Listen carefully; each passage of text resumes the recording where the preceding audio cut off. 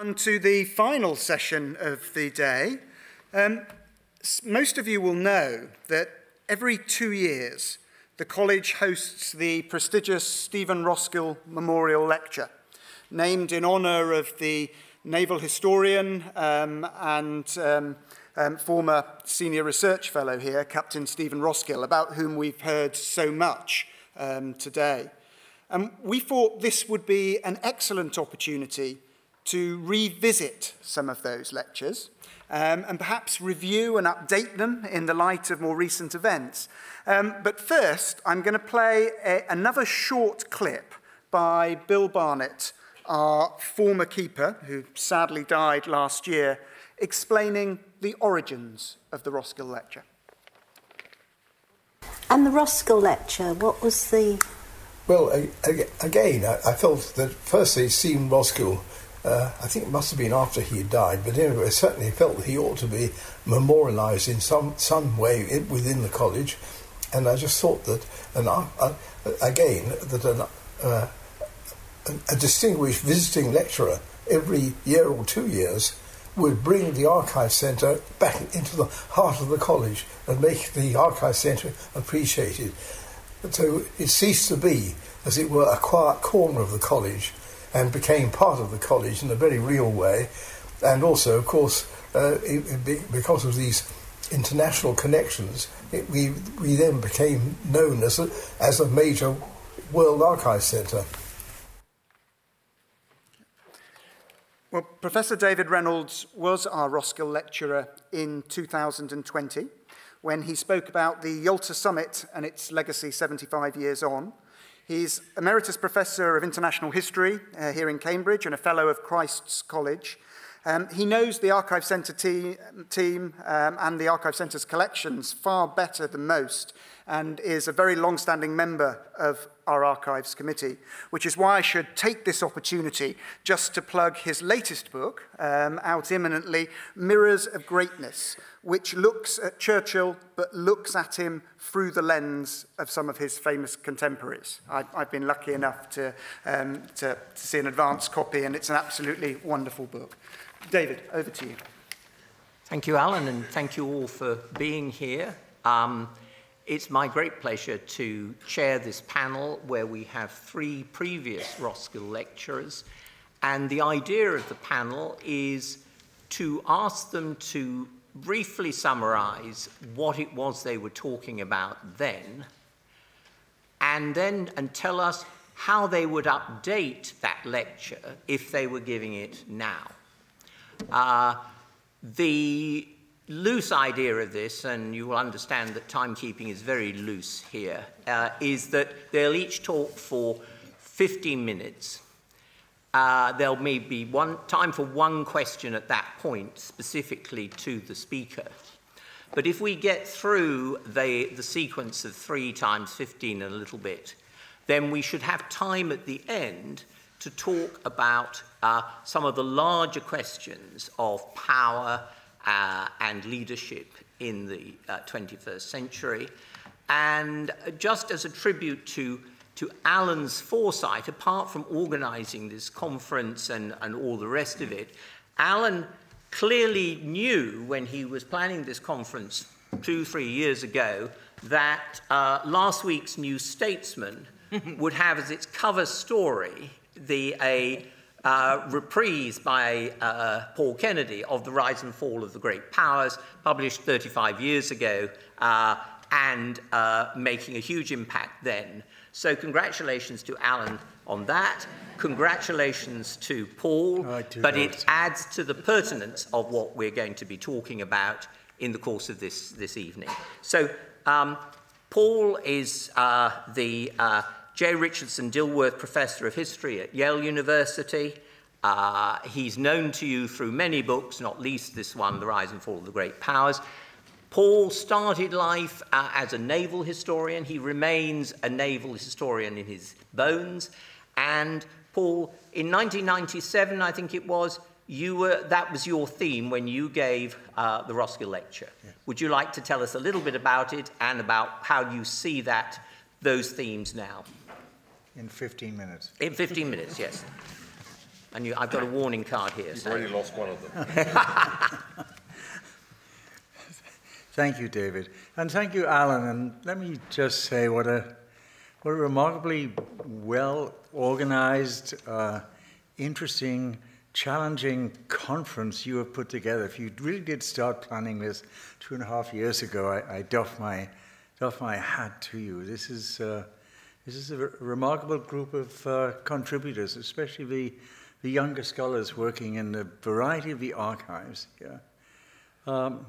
My researchers, ladies and gentlemen, were, when I came here first, and I might be among, maybe I shouldn't claim this, but I think I was among the first of those coming in the mid-1970s to get into the various papers here in the Churchill College archives, because it was becoming clear to a number of scholars that what was happening at Churchill was something rather remarkable. It was bringing together, making sure that you could grab a hold of as many papers of former naval officers, admirals, diplomats, ambassadors, members of the cabinet, not just large figures like Churchill and Margaret Thatcher, but many others, and bring them in this one collection. And that, in the 1970s, was something really different and unusual.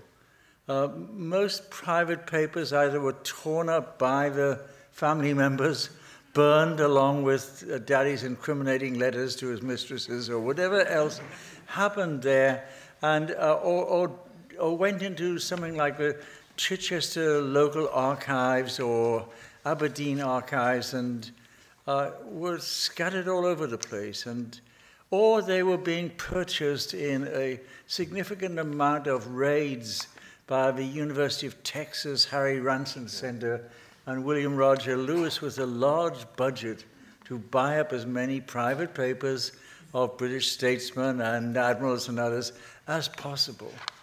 And then along comes Churchill with its wonderful archives center to be a source of which could bring these all together. And if anybody has looked now at the list of private papers in the Churchill archives, you would just shake your head at what a fantastic, rich variety there is.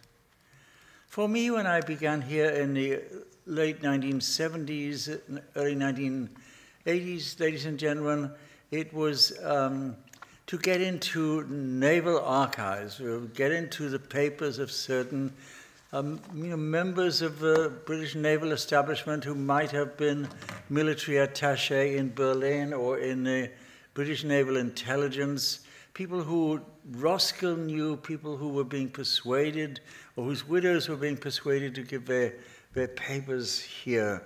And so that reinforced me in the sort of historian I was, that I could come and find these valuable papers here and use them to develop a book I was working on then called The Rise of the Anglo-German Antagonism, 1860 to 1914. So rather than looking at the papers, which there were many, on the 1930s or appeasement policy or the coming of the Second World War and the unfolding of the war, I was in a rather earlier period. And even when I moved from that Anglo-German antagonism book to begin work on another study called The Rise and Fall of the Great Powers, I could be identified very firmly, therefore, as a historian of hard power, whether it was the hard power was military and naval power or diplomatic assessments of what Germany was up to, or whether later on I was looking at the economic fundamentals of a nation state compared to others. It was with hard power and naval power. But when I came along a little later at the invitation of Churchill to give my 1997 Roskill Memorial Lecture, I was beginning to move along with the movement that had been there with a variety of other historians to think of what are the larger background forces and impulses behind the study of admiralties and ships and battles and naval policy. Where did the ships come from, ladies and gentlemen? Where were the shipyard areas? What was the social life of those shipyard workers and the world they lived in? How could that be brought into a larger sort of naval and maritime history? And so when I gave this lecture, it was to try to push the profession, the Stephen Roskill profession of British naval policy between the wars, or the war at sea, 4-volume official history, to push it into thinking of doing naval history, maritime history certainly, but in a broader, more sympathetic, more social, economic background to this story of Britain, its place in the world, its beginning to be relative declining place in the world, and how the story can be measured and also shown by looking at the naval shipyard background to the story of British naval policy. So Kennedy became a sort of social historian, or a quasi-Marxist historian, or some sort of historian other than a mere admiralty policy historian. And I was followed, I think, in the, David, you asked us to talk a little about where the scholarship was going. I think that the scholarship on naval policy and naval studies went that way after the year 2000, and if it, in a sense it kind of did tilt rather too much in the way of the social background to naval policy and naval studies, in which the study of power itself and decision-making itself went by the wayside. And I'm rather pleased to see that maybe over the past 10 to 15 years, the circle has turned a little bit, and the study of naval policy and maritime policy these years would be both that of the background social circumstances of the shipyard workers and of the society which produced the fleets that Stephen Roskill talked about, and the decision-making and the policy-making as well. And so I find myself coming back here with feelings of actually some real satisfaction at how well Churchill College, in its collation of records, whether it is of the great man Winston himself or of the admirals and policymakers and advisors who surrounded him, but of the many other papers we've heard about in the panels this afternoon, suggests that it has now become one of the major repositories of archives and sources on the largest story of Britain in the world and British society from the early 19th century through to the present day. Power is there, but it is done in a more sophisticated and really rather interesting way, and this archive captures so much of that. So the historians who use this archive can only be grateful to the broad-mindedness, Alan, of those who accept the whole variety of papers coming into these archives for a whole variety of historians. I doff my hat. Thanks, David.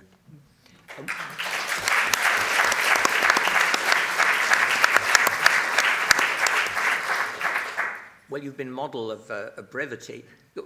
Just how would you do naval history now?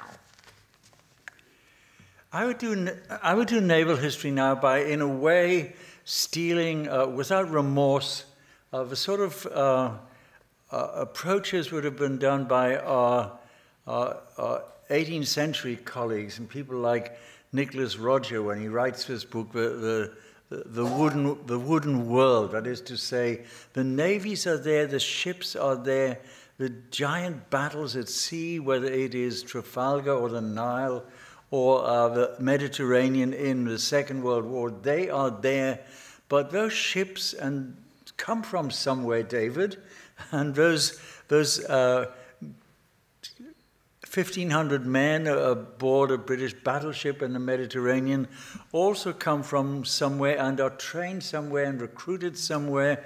And therefore, I would think that we could do naval history in a rather more complete and rather less single-minded navies at the top, but without disregarding the fact that navies count and the relative success of navies in wartime achieved what was going to be the outcome of the First and the Second World War. Thank you. We've got time, I think, for one question from the floor, if there's a question somebody would like to ask.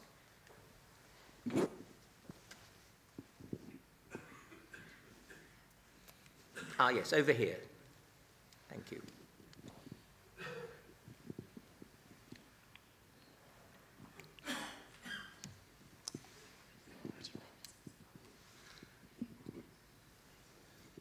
It's actually one of the, thank you very much. One of the books that you've written, of course, is Engineers for Victory. And of course, Engineers for Victory is wonderfully interdisciplinary and shows, actually, it's not just the great naval battles, but it's how engineers solve things in remarkable ways. I mean, like the CBBs or something, that's right, and the Huff Duff, you know, and all those technical things actually made a difference to winning battles. And it wasn't just the sort of brave soldiers and war admirals, it was actually the technologists who contributed in a very major way to victory. And that's one of the things I think the archives shows, so they're getting more interdisciplinary. And I think that's a wonderful change. Paul, do you want to comment on that briefly? Christopher was very kind in a way advertising a later book I did, ladies and gentlemen, called Engineers of Victory, which was precisely to do that, which is to say, well, who are the engineers who design these giant battleships and aircraft carriers and heavy cruisers?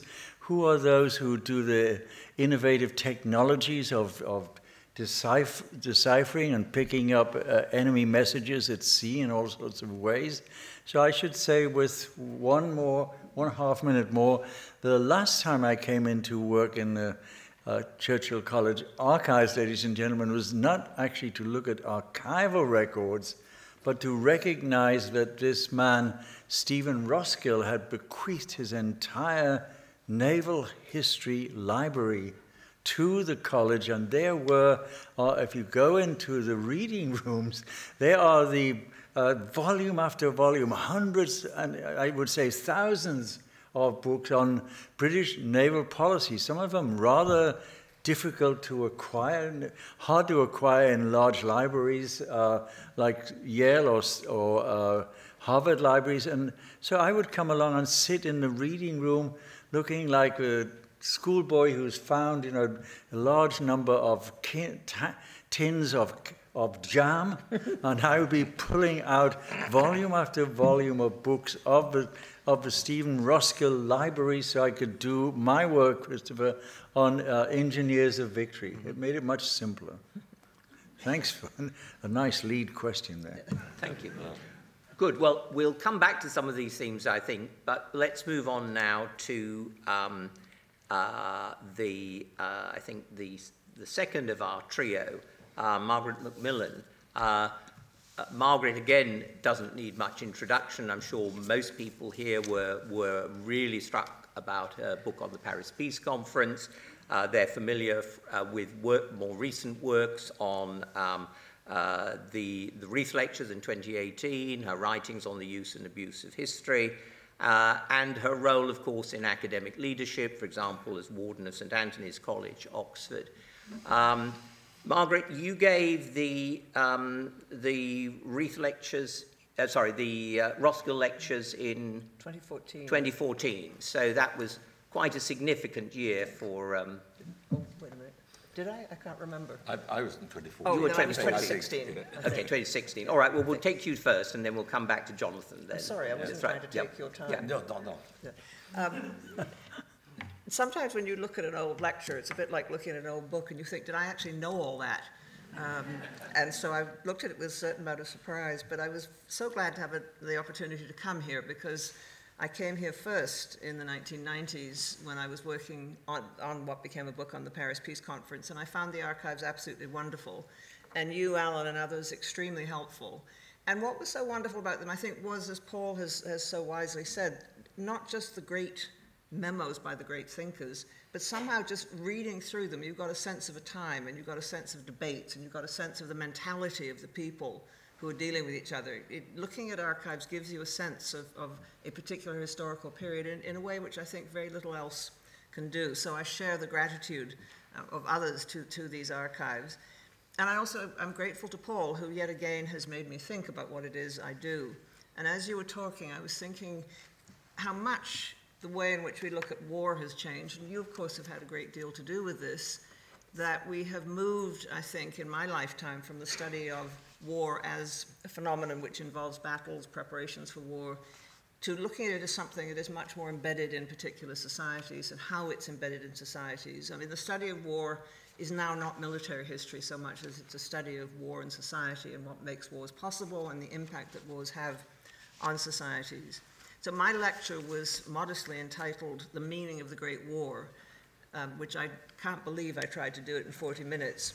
But what I did talk about then, and I still feel, is the sense of great loss, the sense of devastation, the sense that Europeans had that something had irrevocably changed in their world. And I've now lived through the ending of the Cold War, and possibly the war in Ukraine will have the same impact, but that ending of the Cold War also gave me and gave many of us that sense that something had changed and it was not going to go back. I looked, and I think this is something still with us, at the continuing fascination we have with the First World War, the Great War. It remains a puzzle. How could it have happened? How could Europe have done this to itself, this enormously prosperous and powerful continent turning on itself, and with all the products of its advanced industries and technology, all its social and political organization tearing itself to pieces. And I think we see that continuing fascination in the movies and the books that still come out about the First World War. I think there are far more novels and movies made about the First World War, plays written about the First World War than there are about the Second. I think partly because we struggle to understand it. I think also the First World War still remains the basis of a great deal of international relations theory and debate. Was it the balance of power that went wrong? Was it hegemonic power failing to be a hegemon, or too many hegemons? I mean, so much of what goes on in international relations is often based on lessons that were perhaps derived from the First World War. Looking at the First World War also raises issues and questions. How do we prevent war? How do we contain rivalries? These are questions, again, I think, being raised by the war in Ukraine and being raised by the growing US-China rivalry. And so these are not just questions from the past, these are very present questions for us today. I also considered, as we all do, just how much the changes that took place in Europe after the war was over were caused by that war, whether the war itself simply accelerated changes that were already happening in society.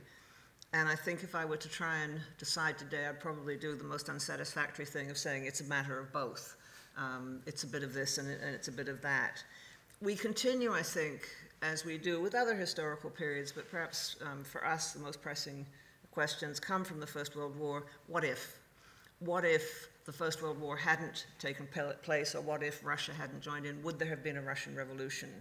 Would that tiny fringe group, as they were, the Bolsheviks, have seized power, and would they have changed the fate and the pathway of Russia and the fate of much of the 20th century? Might Austria-Hungary continue to have survived in some form or other? I come from a federal country, Canada, and we constantly quarrel with each other, but we somehow manage to get on. We still hold together in spite of dark prognostications. Could Austria-Hungary have changed itself enough to maintain some sort of coherence in what was an economic and often a social and sometimes a political unit in the middle of Europe? Might the Ottoman Empire have managed somehow to hang on? Again, it was changing rapidly without the First World War. We'll never know.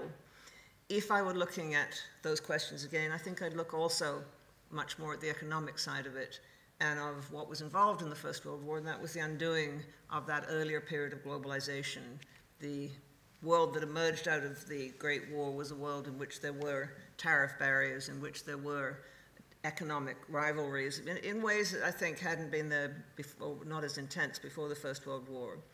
And then, of course, there are the causes of the First World War. I dashed through these in my lecture 10 years ago. Was it the alliance system? Was it a breakdown in the balance of power?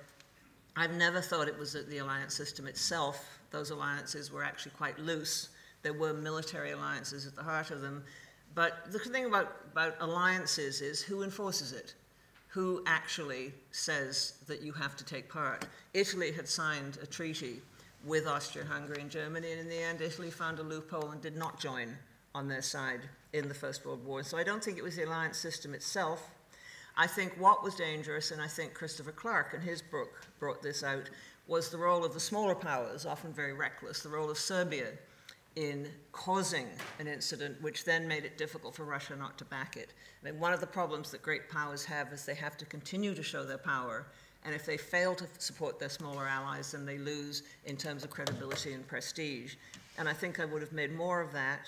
I think I would have looked more at the unspoken assumptions, and sometimes spoken, as James Joel called them. The social Darwinism, I think, was a factor in the outbreak of the First World War, the idea that war could be a positive good, and that's still with us today. The importance of nationalism, the importance of militarism. I think if I were giving that lecture today, I'd look much more at the role of education, the ways in which successive generations were brought up to think that their country had a particular right to exist in a particular part of Europe or a particular right to dominate its neighbors.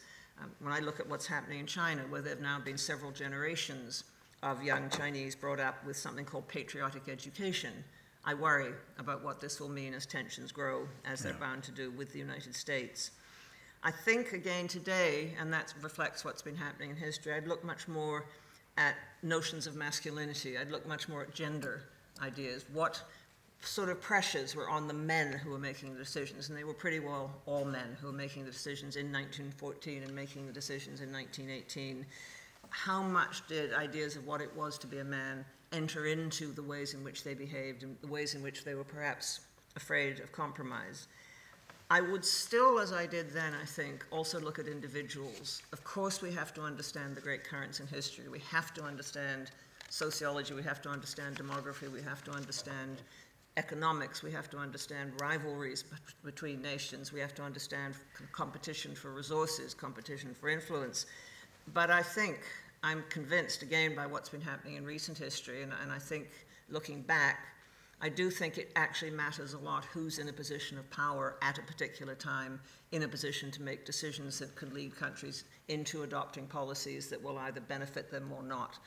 There were several men in 1914 who had the power to decide whether or not to take their countries to war, and in the crisis, they all bowed to the enormous pressures on them.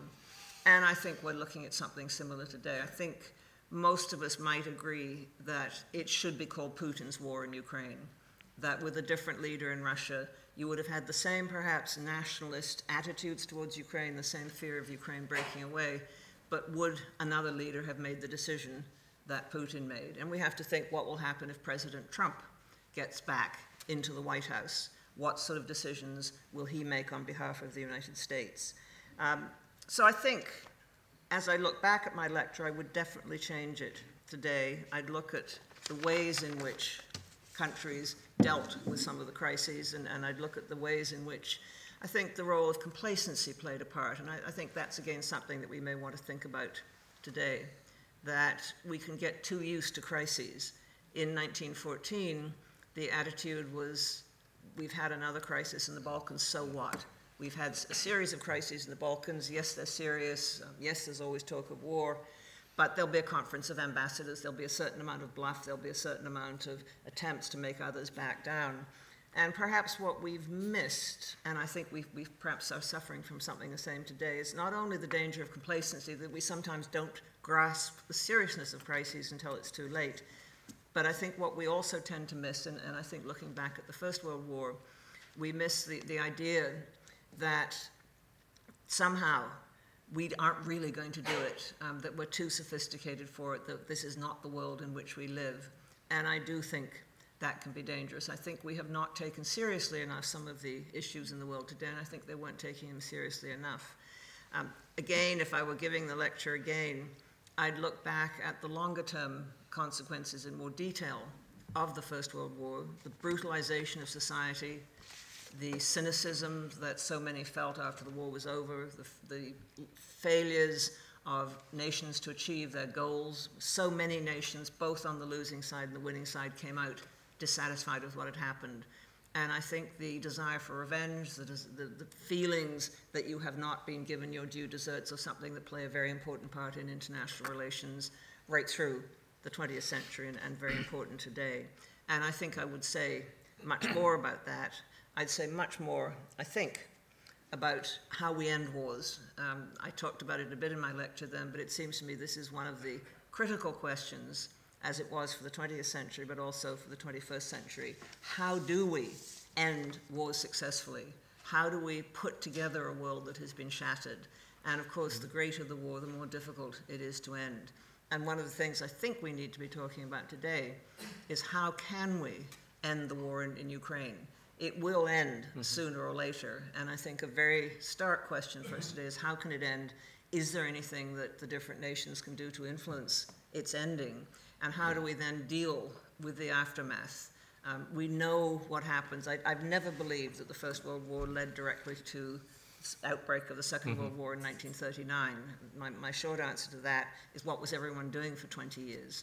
But I do think that it's very important to remember that the making of peace is very difficult, very hard, and the danger always when a great conflict is over is to, in a sense, believe that that has solved the problem. And I think we need to be thinking now, as they should have been thinking then, about how you end wars. So I think I'd probably give a very different lecture. I think the word Ukraine would come in a bit, and I'm afraid the word Trump would come in rather a lot. Okay, well, you've given us quite a lot to think about there.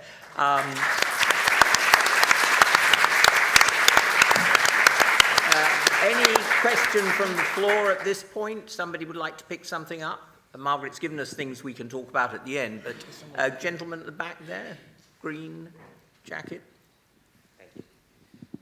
Having taught the First World War in schools, I've noticed that there's a sort of clear emphasis on the events rather than its interpretations.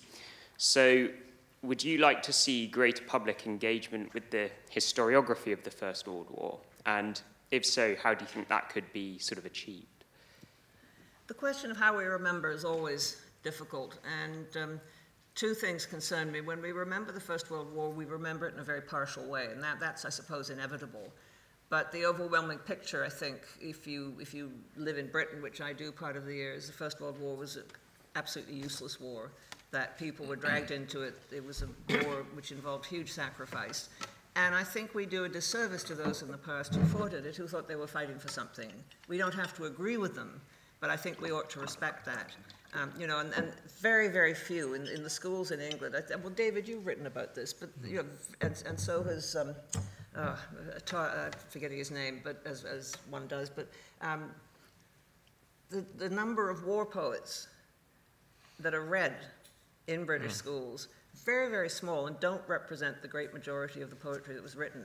And I think we're not doing a service to the young when we give them a particular view of things and don't allow them to understand that there may be other views.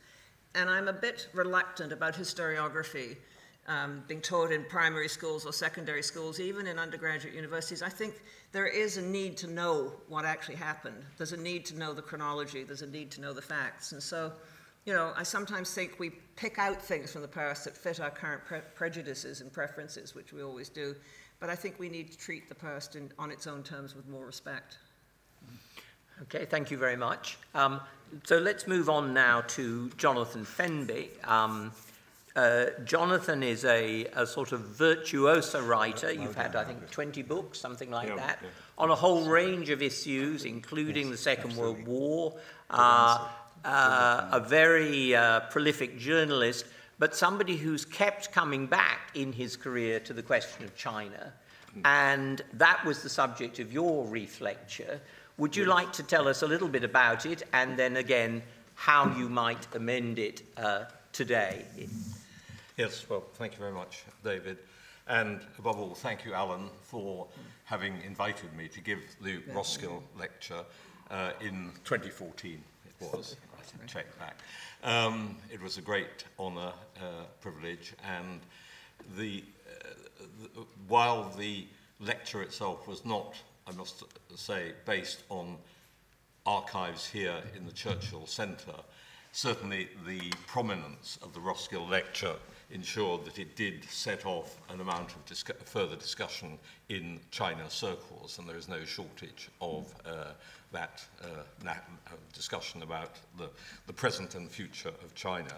I am, as you'll have gathered from what David just said, in a sense the joker in the pack, in that I am not the academic historian here, but was a journalist for most of my life. I edited the South China Morning Post in Hong Kong, and I've followed China very closely ever since then, since the 1990s, since the growth of China.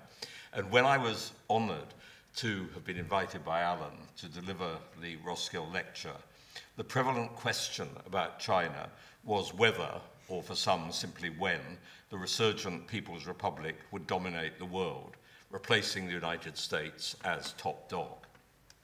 With GDP rising at a phenomenal rate, it seemed inevitable that it would overtake the United States.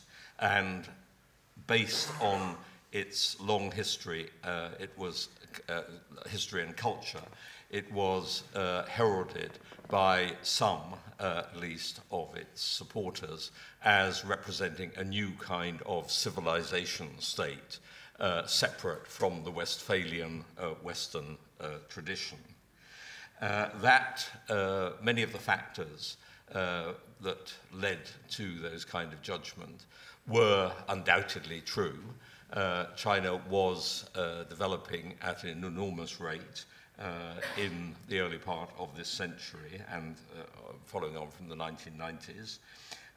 It had moved from merely making cheap goods, which were sold around the world, to internal development, particularly on the eastern seaboard, which put many European and American cities to shame. It had the longest high-speed rail network in the world. It was a member of the UN Security Council, a fast-expanding military power, and with an underlying determination to expunge the, quote, century of humiliation at the hands of foreigners in the 19th and early 20th century. Add to this a population of 1.3 billion, a huge continental landmass, a political system which brooked no opposition, and its history stretching back for thousands of years, and the prediction that the 21st century belonged to China seemed unassailable. I took issue with this in the Roskill lecture, pointing to a number of external and internal factors which I thought would hamper China's rise to predominance in the world. First of all, the fragmented post-Cold War world was not a place where one saw one power dominating, as the United States had in large parts of the world after the Second World War. And the US, I thought, always had a greater capacity for regeneration and an alliance system which would stand in the way of Chinese dominance. But more important than that, I saw a number of domestic factors which I thought would hobble China's growth into potential world dominance. After all, the Prime Minister in the first decade of this century, Wen Jiabao, had warned just before he left office that the economy was unbalanced and unsustainable, and that there needed to be a relaxation of the authoritarian power of the Communist Party. I made those arguments in the lecture, and there was some discussion about them inevitably afterwards. And looking back, from 9 years later, it's not so much that I think that I may have been wrong in some of what I said, and here is a vainglorious remark to follow, but I may not have been strong enough. The political power of the Communist Party, which I saw as hampering China's growth, national growth, has grown even stronger over the last 10 years under Xi Jinping. In his first days in office, Xi had already made it quite clear that he saw the future of China as being in a strengthening of the Communist Party. And that party, with 92 million members, it must be said, now permeates all areas of Chinese life to an even greater extent than was the case under Mao Zedong or his immediate successors. It is, even according to some zealots, a matter of concern to the Communist Party what people wear. You should wear nationally supporting whole state garments to show your fealty to the party and to Xi Jinping thought, which has become the leitmotif of just about everything in the world, in the country. And Xi's clear message is that this trend of concentration of party power at the top and all through society must remain if China is to find its proper place in what he endlessly describes as an increasingly hostile world.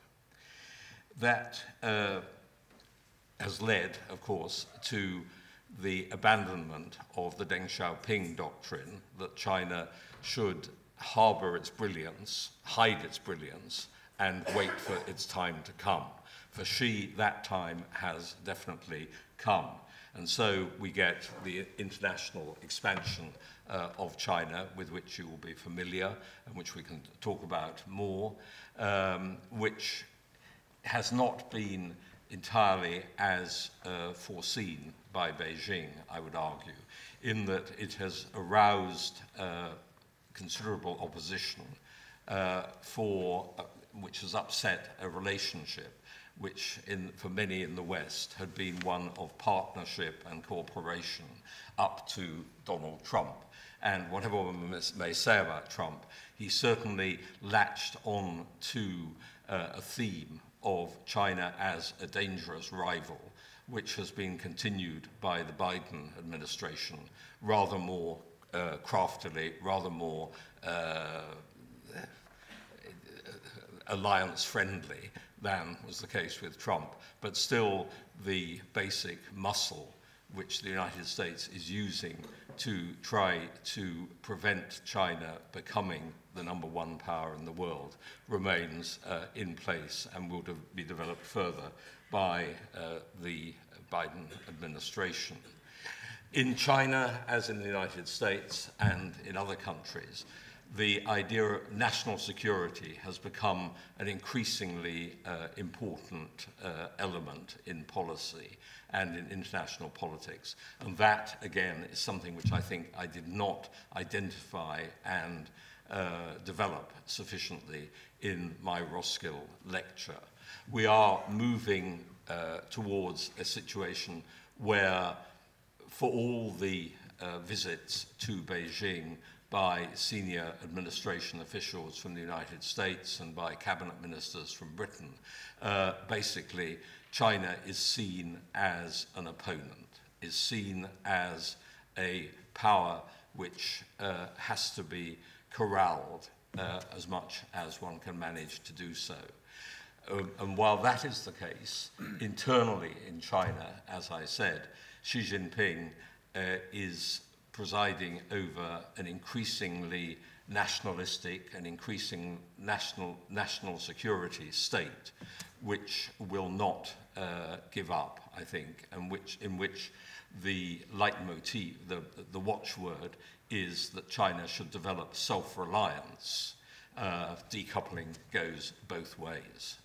And so I think that probably what I underestimated in the Roskill lecture, and I would like to end by referring to today, is that I think we're in for much more stormy waters ahead, to use a naval expression, if only because both the two major powers in the world do not see much room for compromise for increasingly strong domestic reasons.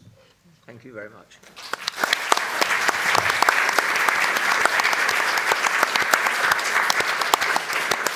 Well, there's time for a specific question, but I think what Jonathan's talked about is one of the things that we can kick around for a few minutes now as a panel. But is there something anybody wants to raise from the floor? Got a question back here? Thank you. Yes, I was wondering, perhaps it's for all the panelists. I've lived in China and Europe and North America.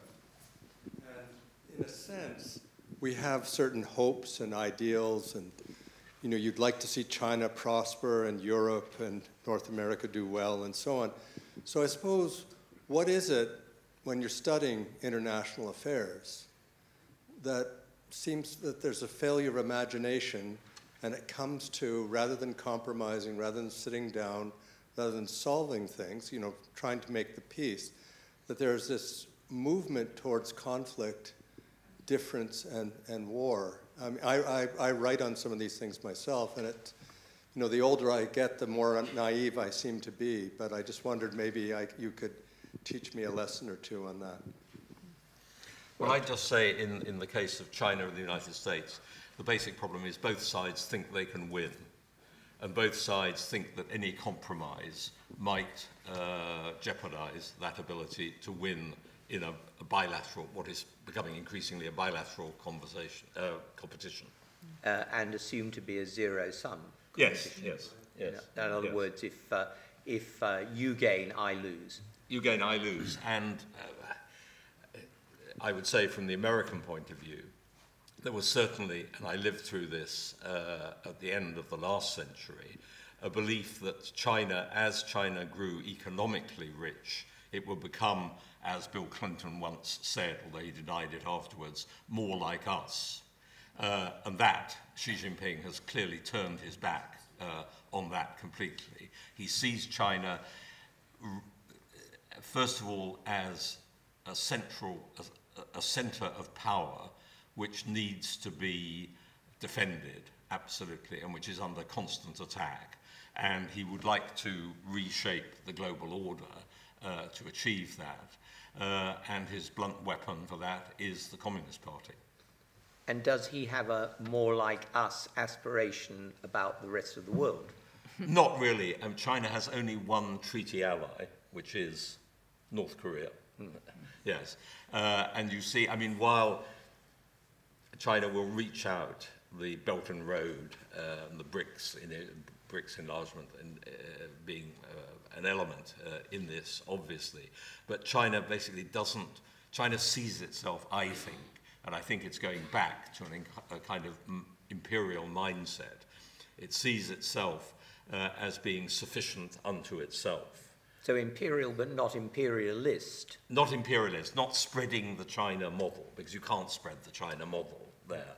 But you have so-called strategic partnerships with as many countries as possible. You have a wary relationship with Russia, using Russia to maximum, but not letting it lead you into any risky enterprises. And then you exploit feeling in what is now called the Global South, which is leery of the West and the United States in particular. So let me open it up to the other two panelists. Paul, Margaret, what's your reaction to the things that Jonathan's just been saying about China and its place in the world? I think Margaret should go first. All right. There. Well, I think we always have to be careful when we refer to a huge conglomerate as one thing, China. And I think there are different forces, different groups within China which do see, there is clearly some internal questioning, opposition is too strong a word, of Xi Jinping. And I think the past year he's had a number of setbacks. And so I think important to try and keep open avenues to other parts of China as much as is possible through, for example, academic contacts. And I know these are tricky. And what strikes me about China is you know, we are in danger of assuming that it is enormously wise. I mean, if I hear once more about ancient Chinese wisdom, I mean, you know, which is just nonsense, I think. I mean, you don't talk about ancient Anglo-Saxon wisdom, and well, maybe you do, but... well, there are some people here that do. Yeah, well, I can only say that if you follow the path of Chinese domestic policy, particularly economic policy, over the last 20 years, short-termism is the right... Yeah. But also, what strikes me about China, you know, if it is so enormously subtle and clever and wise like a serpent, why has it managed to make enemies of virtually every country around it? I mean, all it's got is North Korea, which, I mean, you know...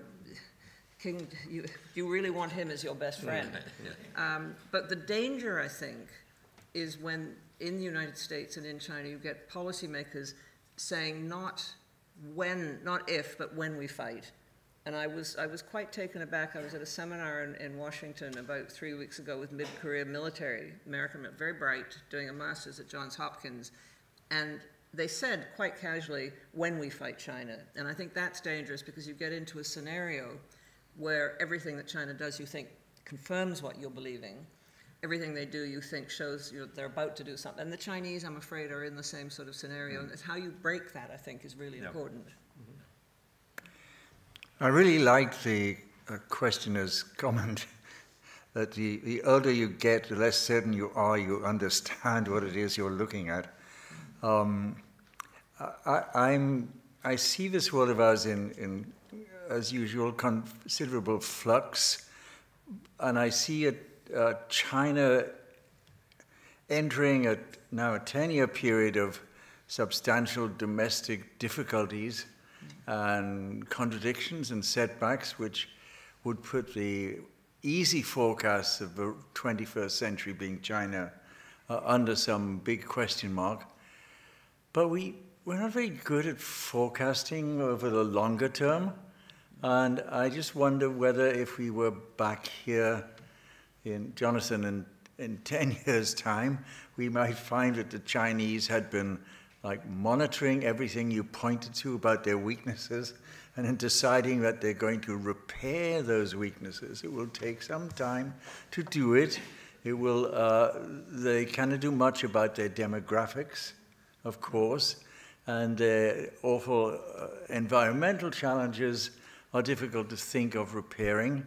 But in some other ways, they just might understand that if they slow down, if they do some forms of decent decentralization, less intensification of the political nasty sort of empire inside building which is going on at Xi, that this China might look a bit stronger and more competitive in 10 years' time, and the United States, especially if Trump gets in and other consequences follow, look a bit weaker and more raggedy and disorganized in 10 years' time.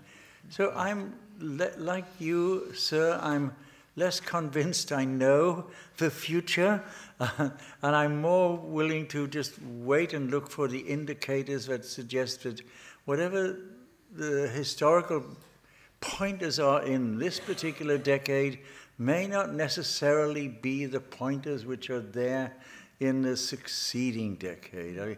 I come along with an increasing sense of humility about our capacity to predict the future.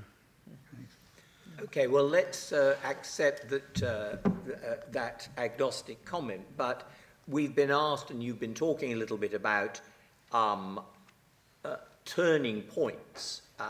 Looking back, historians are trying to detect turning points and so on, and Margaret's talked in particular about 1914 as a turning point in certain respects, or 1919, whatever. If as historians and as commentators on contemporary and historical affairs, you are looking now at, say, two possible putative turning points. The war in Ukraine, Putin's war in Ukraine, how significant do you guess that might be? and at an even more stratospheric level, how important is the issue of climate change and the reactions of powers to the climate crisis? Are those going to be issues that we will look back on in the future and say, no, not so important, we got through them, or do you put them pretty high on your list? I put them very high. Climate change in particular. I mean, I think the trouble is we're not very good. People blame politicians. They say they always think in terms of the next election, so they could have a 4-year frame or a 5-year frame or a 6-year frame. But none of us are very good at it. You know, we have trouble thinking more than about 6 or 7 years out. And climate change, you have to think more than that. And I think this summer, you know, we can debate as much as we like about whether there have been previous periods in the Earth's history like this and whether this is man-made or human-made, but something is changing. I mean, the Arctic ice is melting much quicker than anyone had expected. What that's going to mean for the oceans, what that's going to mean for the currents that run through the oceans, it's very, very difficult to gauge. And the severity of the weather that is now occurring, the heat waves, the tornadoes, you know, we can live with 1 or 2 years of this and say, well, you know, every so often you get this, but I think we've got to face that. And the danger is we're still not focusing on it. I think we're still unwilling to make the changes that we need to make. I mean, I think individuals may well be prepared to make those changes, but we need a collective effort, and we need international cooperation. And we seem to be going backwards rather than forwards. And if I could just throw in a China element here, of course, that is further complicated by the fact that China has actually moved ahead in things like solar panels, electric vehicles, and so on, and this becomes a geopolitical tug of war as to whether you actually give up and buy Chinese batteries, and so on and so on. No. So David, if I may. So for me, as a person interested in relative shifts in power and relative advantages and disadvantages of the major powers, the question is not that you know, climate change and the rise in Earth's temperatures is not a serious problem and will not impact upon international relations. I'm sure it will, but the question is, which of these countries do you think, ladies and gentlemen, will be less severely affected by big climate change, and which of them will be, relatively speaking, hurting? And as I was asked by the editors of the New Statesman to stick in an additional paragraph on this issue of climate change before that article went to press, it occurred to me that I might stick my head out and say that I think that the medium-sized Western European countries like France and Britain, in their moderate climate they have and with their access to the sea, are actually going to be less affected by global climate change than large countries like India and much of Africa. And therefore the question is, relatively speaking, is a change in our climate impacts upon society and states going to hurt some parts of the world more than others and less than others? And that's a relative perspective which I think we should keep in mind, as well as talking in global terms and broad terms about how climate change will affect humanity or all of the world. Let me just ask one more question, and then we'll open it up. But this is, again, to provoke some thoughts and comments.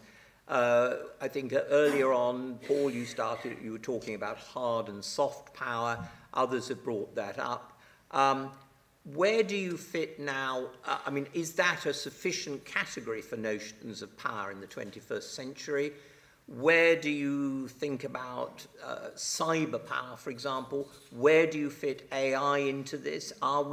Is the binary hard and soft power a sufficiently flexible concept for us to understand the world we're moving into? I don't think so. The notion of soft power first articulated very, very well by Joseph Nye, the Harvard political scientist, was simply to be a pushback against those, like everybody from Clausewitz to Ranker to if you like, Corelli Barnett to Paul Kennedy, who would talk about hard issues of economic and military power as the only markers and the only way to understand relative power in the world. And Nye was saying, no, there's such things as the influence of, the cultural influence of, and attractiveness of certain societies over the other ones, or the way in which the United States can turn around and be something that is a much more attractive element in great power diplomacy and culture than a rather nasty-looking, inward-looking, not very well-developed Soviet Union. Mm-hmm. So I do think that putting the notion of soft power alongside hard power was a good step then and there 35 years ago. But may well be the case that one's going to think hard or have to think hard about the notion of this newer artificial intelligence dimension of power, to think through a number of ways in which, societies who are very well equipped and trained, scientifically adept, are going to have measures of success in the world which are not just that measured by the number of battleships you have, or by the cultural attractiveness of Coca-Cola or some product like that, but a newer type of recognition of both influence and effectiveness and efficiency in the 21st century that we're in now. Okay. Do either of you like to come in on any of that? No, I mean, I think the hard-soft power distinction, which is quite clear, for instance, when I was giving the Roskill lecture, and I made much of the failure of China to really export soft power as such, and the fact that you find far more people, in downtown Wuhan on a Saturday night dressed in jeans and dancing to American music than you'd find people in Birmingham dressed in Chinese clothes.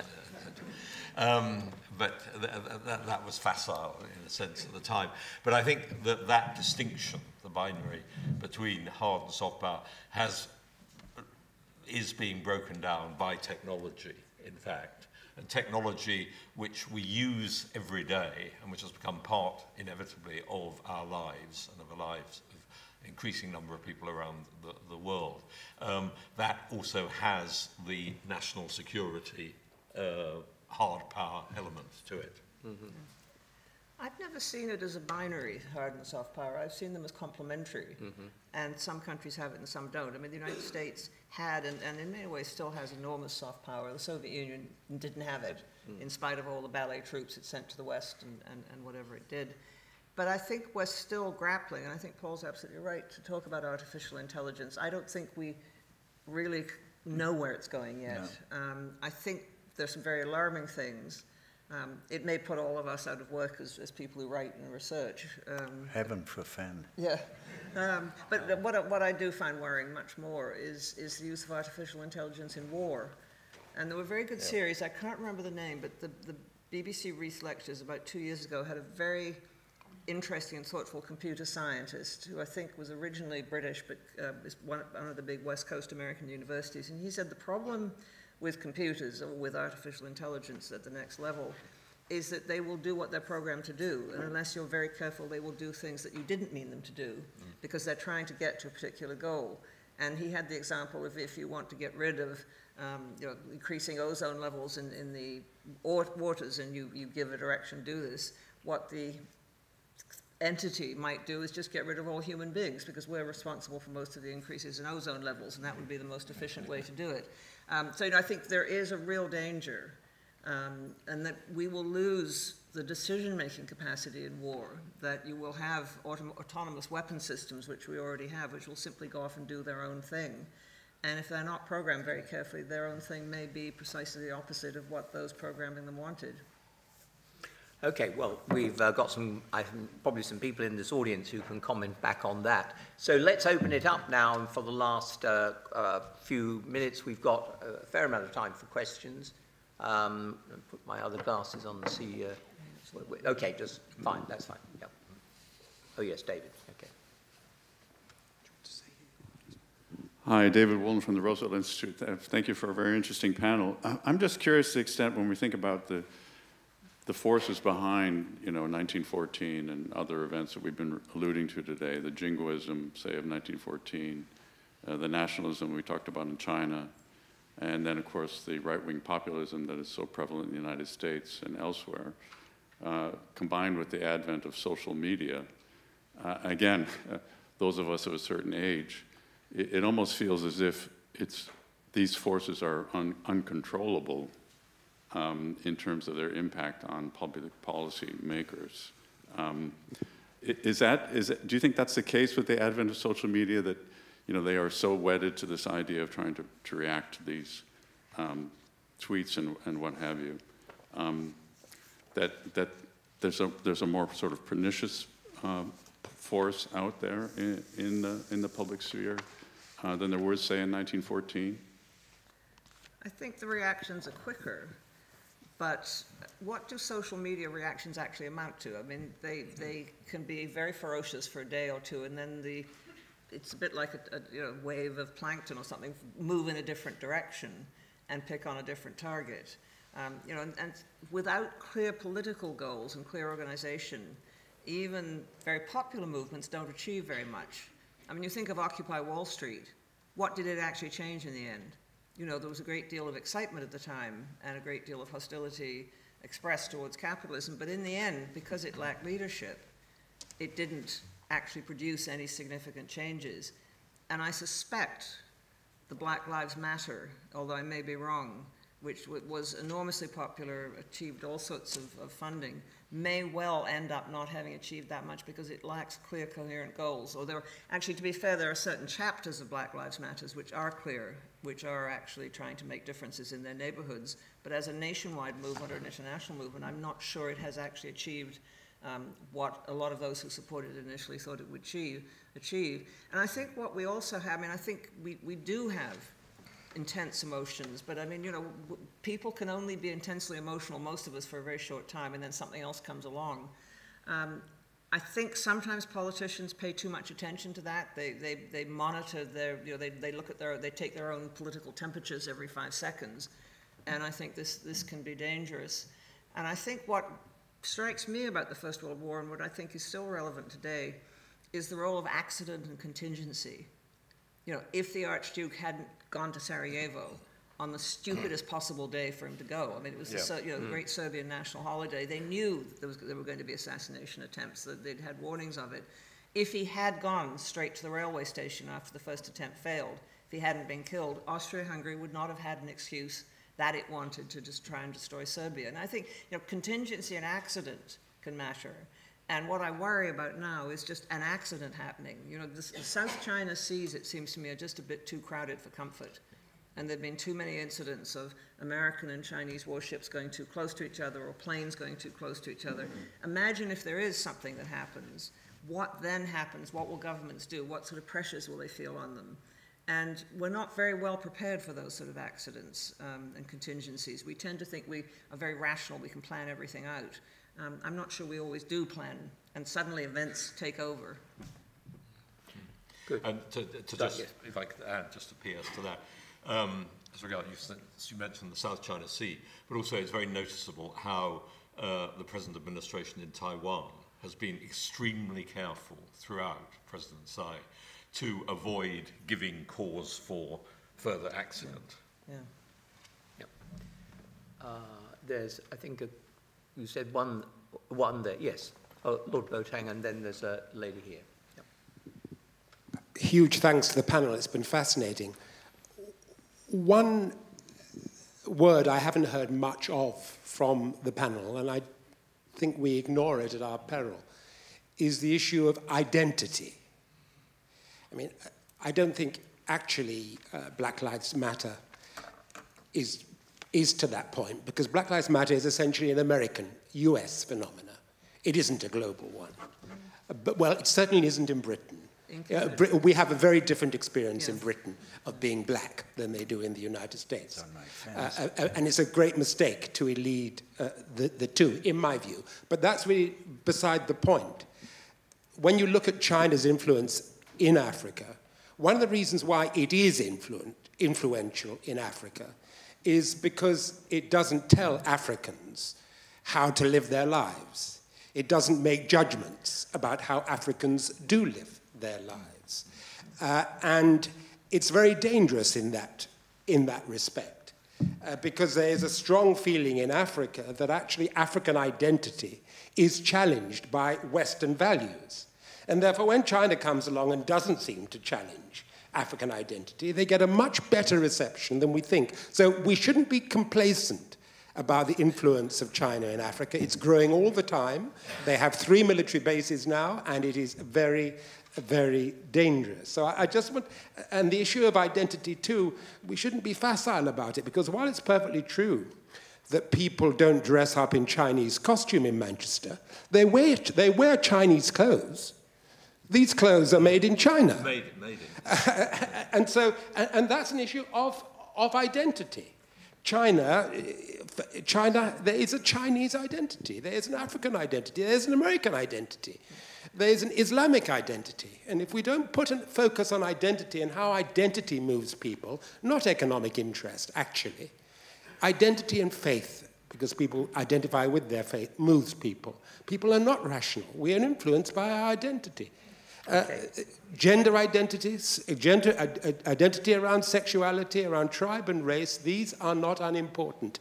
At the end of the day, Serbian identity had its role in the events of 1914. It is the way of the world. So we have to think about identity, it seems to me, and I'd like to hear more about it. Yeah, thank you. So reactions from the panel to that?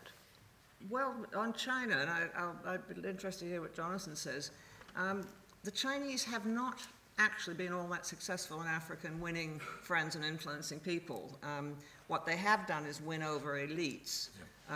They have not, I think, developed a very good reputation for themselves among the general population in many African countries, where they're seen as bribing those elites, bringing in their own labor, not giving jobs to African workers.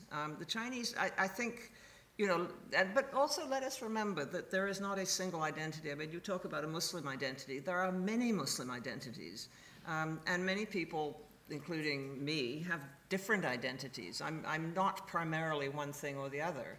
We have multiple identities, and that's true of people in the Islamic world as much as it is of people in what remains of the Christian world. So, you know, I think we need to be careful about assuming that there's this very strong thing called identity which drives people into particular boxes and is very powerful.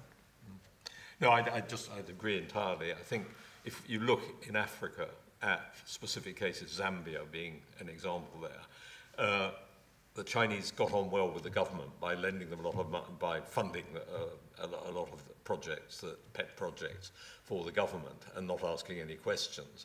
But among the people, if one can say that, and farmers, the Chinese were not popular at all, setting up farms which then sold eggs, and you know, most of the egg producers in Lusaka at one point were practically bankrupted by Chinese coming in on the coattails of these big government projects. So I think there's a nuance there that needs to be taken into account there. At the same time, identity, since we mentioned China, is one of the, I think, big themes which Xi Jinping is anxious to make the most of, Chinese identity all the time. So we still get the century of humiliation being talked about. Everything is the fault of the foreigners, whereas in fact, if the decline of China in the 19th century was largely due to internal Chinese factors, I would argue, than the foreigners, not to excuse them at all. But identity is something that can be conjured up very easily, as we've seen in a lot of populist movements. Paul? It's really fascinating, this conference of yours, Alan. We've sort of drifted from the ways in which scholars at different levels of particular careers and in different parts of their inquiry have used this wonderful Churchill archives to getting closer and closer to our contemporary angst, chiefly about China, and wondering to what extent we can do some forecasting or offer thoughts about the world where we are now and where we might be going. I don't mind that. That might have been your intention in any case, to say, let's put all of these people together, and then what will happen is that the pertinence and the utility of a collection of an archive like this will be seen, ladies and gentlemen, not simply because of the historical investigations by younger scholars and more mature scholars, but also by the way in which it can make us think about using these sources and sending historians in and bringing historians here, make us think about large contemporary issues as well. My hesitation in coming any further out of this, ladies and gentlemen, is that even as we focus in a debate about, like, whether China or will the United States be competitive, I'm never quite sure when I'm listening to the speaker whether they've got everything right about the complexity of this situation. I'm teaching a couple of classes at Yale now where I ask my students, who are very bright but very keen to opine about everything, if we could spend a little bit of time trying to memorize that wonderful poem on the 6 blind men and the elephant. Some of you may know it. It was 6 men of Hindustan, to learning much inclined, who went to see the elephant, though all of them were blind. And as the paragraphs, as the stanzas unfold, every one of us, and we academics are the guilty ones, every one of us, one of the blind men of Hindustan got a hold of the side of the elephant and said, this must undoubtedly be a wall. And another one got a hold of a swinging tail and said, this must be a snake. Mm-hmm. And another one bumped into the leg and said, this must be the trunk of a tree, and so on.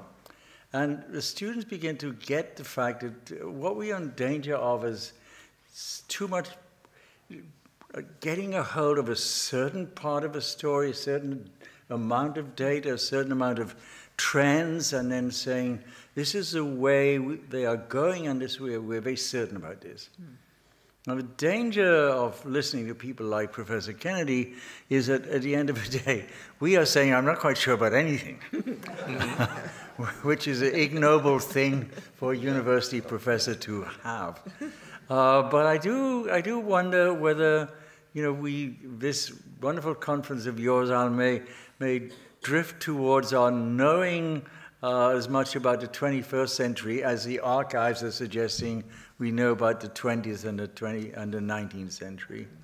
What a wonderful joy it is to be in the midst of this. Okay, I think we have, this is, remember, the author of The Rise and Fall of the Great Powers who's talking about elephants. There's a lady here, you I see think, what I've learned in time. And then we need to bring it to an end, I think. Yeah, well, I actually think perhaps now Paul said that, I shouldn't ask my question because I'm a journalist. And Paul, the journalists always ask the what next question. So I wanted to pick up on something you said about climate change and direct the question to Professor MacMillan. I know that I listened to a speech the late Shirley Williams gave, a hugely respected Liberal Democrat politician at St Edmund's College, way back, and she's a friend of Lord Stearns and the Pope then. But might not climate change itself be a precursor to war? Well, lots of things can be a precursor to war, and what climate change will intensify is competition over resources. What it will also intensify, I think we're already seeing it, is movements of people. which may not in themselves cause war, but will certainly create increasing international tensions as different nation states try to deal with them. You know, we've never had any trouble in the past of finding reasons to fight each other. And I think climate change will intensify some of those reasons. And we're already seeing, you know, the growing tensions between Ethiopia and Egypt over water, and Sudan, of course, as well. And you know, these are things that will be intensified by climate change.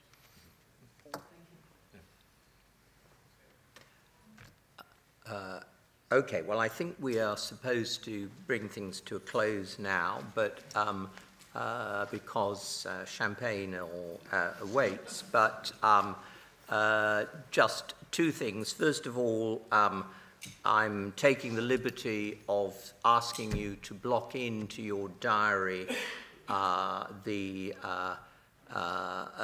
date yet to be exactly defined in September 2073, when the centenary conference of the archives, which Alan is already planning, we'll be there, and we'll all be here to talk about this, and we will be able to test some of the accuracy, some of the predictions that have been made or avoided. But finally, just to thank our three panelists for talking so interestingly about the Roskill lecture, about the way it's evolved, the way their own thinking has evolved, and reminding us again of what a huge contribution to the life of the college and the intellectual life more generally of this country successive Roskill lecturers have given us through the generosity of the Roskill family and the far sight of Stephen Roskill. Yeah. So thank you all very much.